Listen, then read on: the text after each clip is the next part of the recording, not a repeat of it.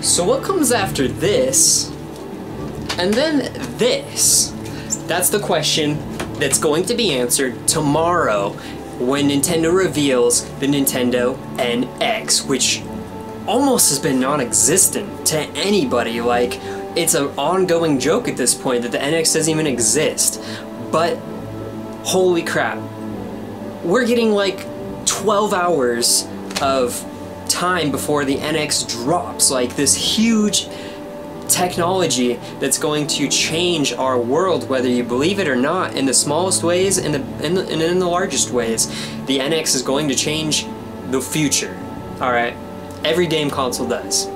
If you buy one, you've changed the future. Alright? People are going to be interested in this, no matter what it is, no matter if people like the concept of it or not. But the truth is, the NX has to be good. The NX has to hit a lot of different bullet points for Nintendo to keep them brownie points going, or else their fans are going to not be as interested as they have been in the past. That's what I think anyways, and I could be wrong, but I think being a Nintendo fan myself, Nintendo really has to strike all the right notes, and they really have to also capture the new audience too that's really on the PS4 and the Xbox One and the next generation that really can't see the reason to go and get a Wii U, because there's no real games on it. And some people, you know, surprisingly haven't even really experienced Mario as we've experienced it as, like, you know, 90s generation, 80s generation, maybe even early 2000s. I'd say the new people can't really appreciate. There's a generation of kids now that don't appreciate Mario like we do, alright? And I think that's also working against Nintendo. Excuse me with all these flies! They are annoying. It's that time of year, dude. I guess where they just are like, hey, can we come in and hang out with you? That'd be cool. Sleepover. I don't like it.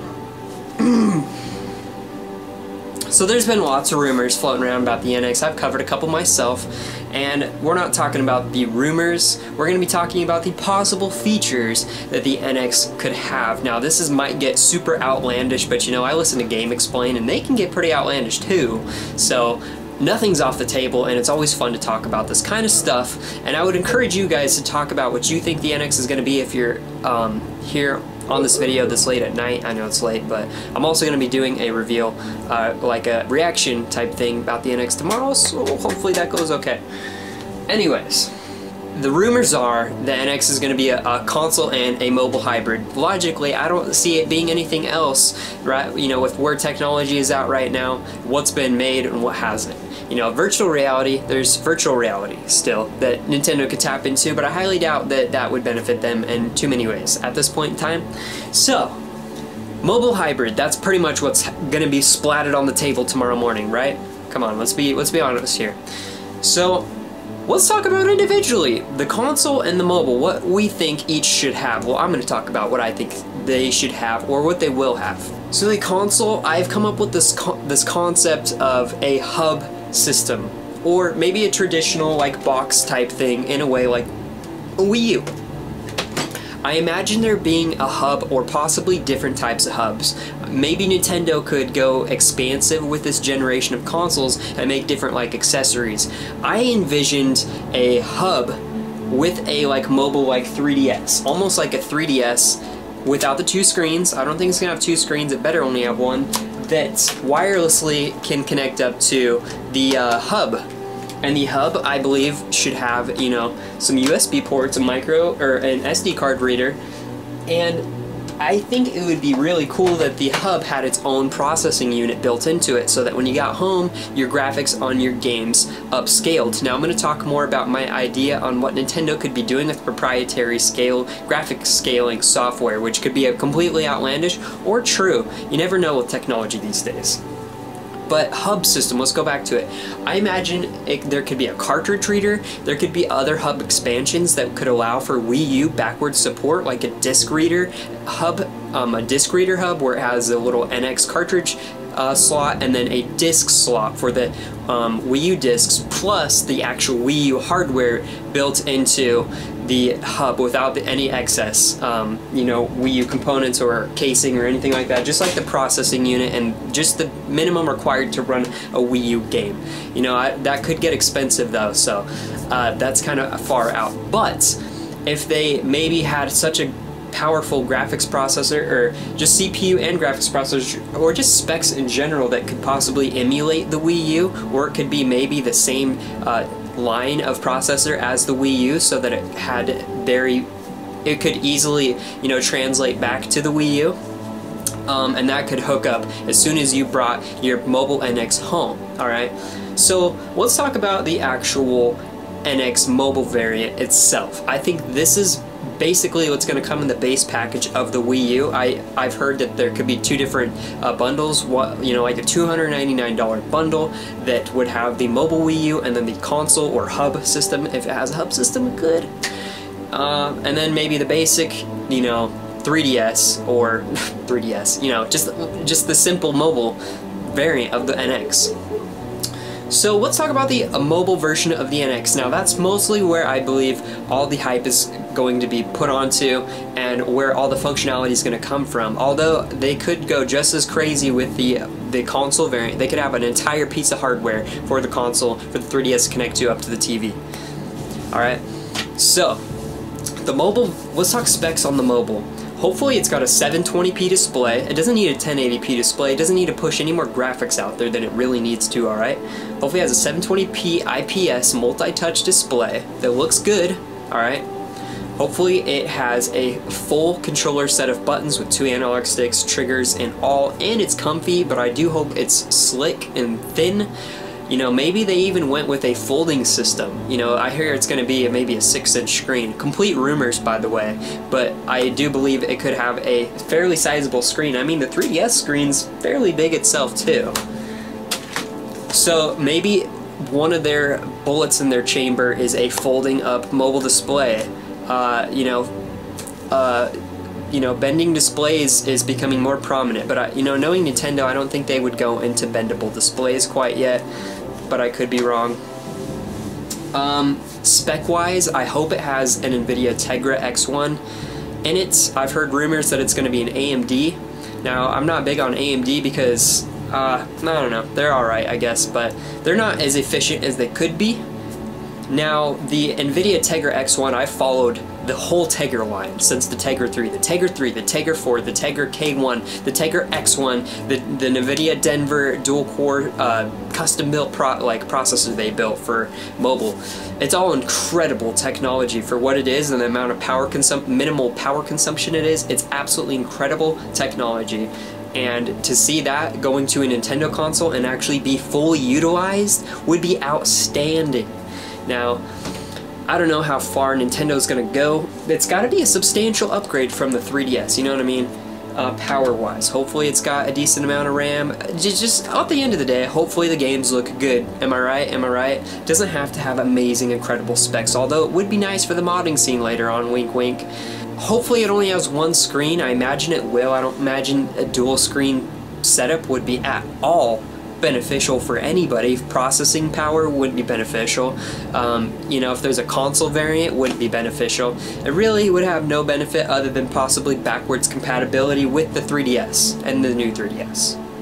And let's be honest here, the 3DS is cheap enough that you could just keep that in its own department, alright? Well, the online infrastructure of the NX better be sharp and it better be modern. No friend codes, which let's be honest, friend codes are done. They did it with the Wii U, they fixed it, alright? Hopefully it's going to have a sleek, beautiful UI. I do think Nintendo can pull that off. They've done great UI so far. Voice chat or an integrated messaging system would be great. Although Nintendo is very anal about that kind of stuff, hopefully with their new management and stuff, they could get over that hump. Who knows? That'll be a complete surprise, and that will show us kind of the direction of the new president and where he's going with Nintendo. Third-party support, of course, make sure it's in there. We all want good games, and we want a lot of games. Now, I want to talk about a proprietary idea that it would be crazy if Nintendo announced this as part of the NX tomorrow, and it's a proprietary graphics scaling software built right into the NX so that you could have potentially the processing power from the hub when you get home. Your mobile NX would connect up to the hub at home, and they could possibly, like, work together, both processors and both specs, to ultimately make the better looking game, or the better mechanics. Or simply, the NX could just use the hub's processing power, which is more likely, and maybe there could be a proprietary graphics scaling software that the game developers would make their games for the hub and make it so that the games look incredible and however good they wanted to make them, and then when they could downscale it using maybe a separate processor on the mobile NX or the mobile NX that could on the fly downgrade all the graphics that call upon Nintendo's GPU library and change the effects up, change the resolution of the effects, change the number of particles for the mobile version. They could downscale the resolution to 720 or even lower, 480, and upscale to 720 for the display. There could just be this proprietary graphics scaling application that kind of takes the commands that the game developers code into their game, and it kind of will intercept them and change them to downscale them to run that full console game on the mobile system. How incredible would that be? And how minimal would it be for developers to not have to actually create two variants of the game? That would attract developers for third-party support, which I know Nintendo is wanting to score that. So minimal effort, because if game developers have to make two variants of their games, they're not going to be happy, because it's not budget friendly if they have to make a downscaled version. Although they do kind of do that with the Xbox 360 and the Xbox One. The thing is that they have a large install base, so it's kind of worth it. For the NX, it's if just anything Nintendo could do to garner that support would be beneficial to them.